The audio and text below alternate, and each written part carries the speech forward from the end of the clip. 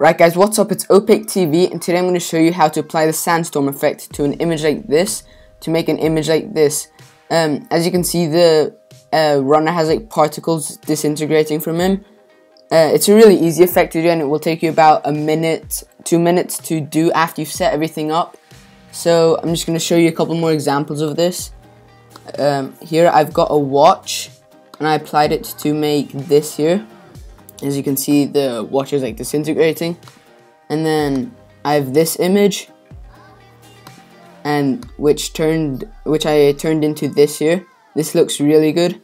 And I also have a skier, I think, yeah, a skier, where I turn it into this here. So let's start off with this. So the first thing that you want to do is drag your image into Photoshop, and it should probably have this be named background and have a lock on it. If it doesn't have a lock on it and it isn't called background, it will probably look something like this. What you want to do if you see this is just go up to layer, new, and then background from layer, and that will turn it into the background with a lock on it. Then you want to make a new layer by clicking on this icon down here. Hope you can see that. And you just want to rename the layer by double clicking on the name to brush. Everything lowercase, no spaces, nothing, just brush. And then you want to get your paintbrush, and here is where we're going to select the areas that we want to disintegrate and where the action should like get the colors from and stuff. This will make more sense later in the video when I actually run the action. So what I'm just going to do is highlight where I want the particles to come from. You don't really want to highlight too much and make the stroke too big, so I'm just going to put it down a bit. And I want the particles to be yellow because of his shirt, and also black because, yeah. I'm just going to highlight the colors, or like highlight the areas that I want to have particles coming from. I also want some white from his shoes, so I'm going to highlight that. And then I also want some particles coming from the back of his leg. Here you have to experiment with this because it doesn't always turn out good. Hopefully it will turn out good this time though. So you can just like undo it. And I want the particles to go to the left over here. So I'm going to extend the canvas a bit so you can see the whole thing. So to do that, you want to go on the background layer and go up to image, canvas size, and then here you can set the anchor point. So I want the image to extend this way, so I'm going to put the anchor point here so the arrows are pointing to the left, I guess, if that makes sense. I'm just going to change that to centimeters and change the width to 78. I think that's good. Yeah, and then I'm going to color this area, the area that I want to have the same as the background. For the image you pick, it's best to pick an image with a plain background like white or black, but any image works. This image here is really good.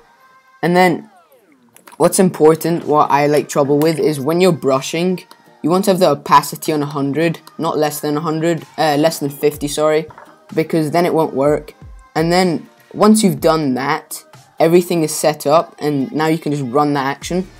So in the description of this video, I'll leave instructions to where you can download this file here. It's going to be called Sandstorm or something like that. And to install this, you just want to double click on it, and it will open Photoshop and it will be installed. It's really easy to do, and it will say like install or something. And then that's how you install the program or the action. And so after you've done that, you want to go up to window and then go up to actions, go down to actions, and just click on that, and this little window on the right of your screen will pop up. And here you can choose the direction you want the particles to go in.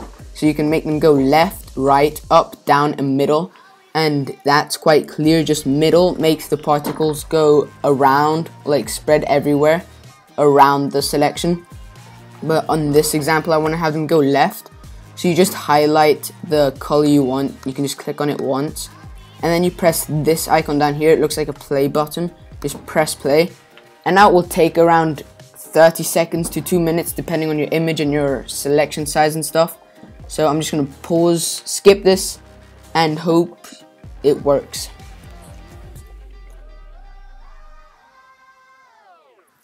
So the action is just finished.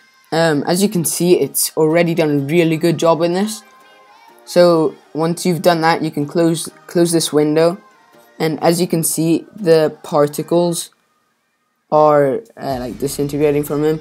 And as you can see, I selected some of the yellow, and now the yellow particles, green particles where his pants are, the black particles, and white particles where his shoes are. So the selection like does matter. And here I probably selected a bit too little. I thought I selected too much, but it's a bit too little, but it's okay. So that's how I got my images. What you can also do is just change the like sandstorm particles effect by just clicking on the sandstorm folder down here, opening it up, and then you can click on the like large particle. Click on one of these layers, and you can just like move around some of the particles. As you can see, there's some like large blurry particles that I'm moving around.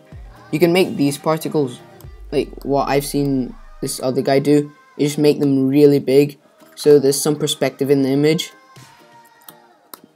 As you can see, there's like a really big particle here, and there are a ton of other things, like there's also small particles, I think. You can just move them around, and you can also duplicate them if you want more of them. So as you can see, I've got more of those. This can, as said, be applied to like any image. I've seen this guy applied to animals. What else? Like martial arts, I think, and like ballet and stuff. So this is like a really good Photoshop like skill to learn. And it's really easy to do. I'll leave the instructions in the description, as I said before. Hope you guys like this video, subscribe, comment if you've got any other things you'd like me to see, and see you in the next video.